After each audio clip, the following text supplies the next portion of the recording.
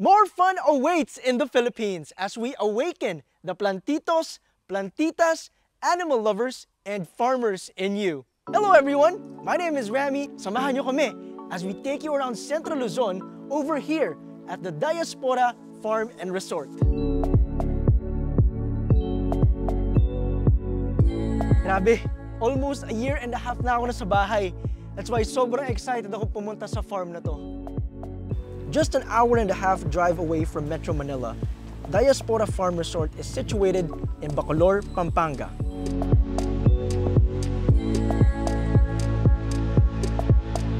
Kasi diaspora means big, scattered. Ganon din ang nangyari dito sa lugar namin. The people here were scattered because of the Mount Pinatubo eruption. Isa sa mga bayan na lubhang tinamaan ng 1991 Mount Pinatubo volcanic eruption. Guys, this is lahar. Can you imagine? This entire place was covered in this. For a while, no, mga 15 years, parang disyerto itong lugar namin. Kaya hindi naging madali para sa pamilya niya na gawin ito sa kanilang farm. Pero they had to innovate, they had to work hard, they had to be patient para magawa nila to. Ang volcanic soil daw, after much time, pagkatapos ng ilang mga tagal na panahon, very rich.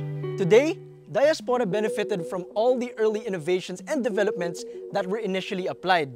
Ngayon, no, meron na silang mga fruit-bearing trees. Ang ginawa talaga namin dito is intervention sa soil.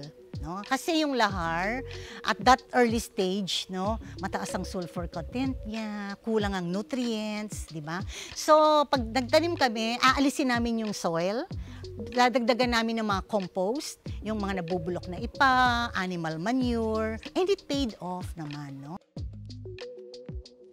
Ang idea kasi is we need to take care of our soil, we need to improve our soil, pagandahin ang soil namin, and then the soil will take care of our plants. For 6 months, tinuruan kami dito on how to produce our own fertilizer. Actually, ang concept ng vermiculture is mag-aalaga ka ng bulate. Alam mo, ang tawag dito is African night crawlers. Kaibigan ito ng magsasaka. Yung dumi nila, nagagamit mong fertilizer, yung tinatawag na vermicast. Napaka-sustainable niya. Bakit? Kasi over the years, pa-improve ang soil mo. Patamis ng patamis ang bunga ng mga like yung nangyari sa aming dragon fruits.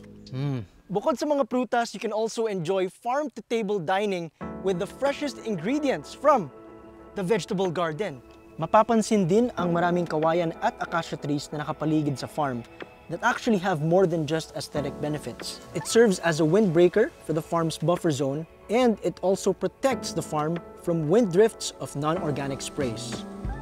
When the pandemic struck, it was time to innovate and develop new concepts once more. Kailangan talaga maka-adapt ka. Hindi ka pwedeng magmukmuk na lang, di ba? To cope with the pandemic situation, marami ring naisip na i-develop sina Miss Annette. One of these innovations and new things to check out is putting up the cactus and succulent garden. The farm is also venturing into developing the farm's own food preservation and processing so they can offer byproducts like vinegar from fruits, pickled mango, and more. Wow! Diba, para siyang cider. And if you're curious, gusto mo rin magpatayo ng farm, punta lang kayo dito sa Diaspora Farm Resort, and together with Miss Annette, she will definitely teach you everything you need to know. Nai-share ko rin yung mga best practices na yon, yung mga pinagdaanin namin yon, dun sa mga iba who would like to venture. Sa muling pagbubukas ng turismo sa bansa, you can look forward to checking out the entertainment facilities and amenities dito sa Diaspora Farm Resort. From Pampanga, we're moving next to a farm up north. Today we are going to Isabela.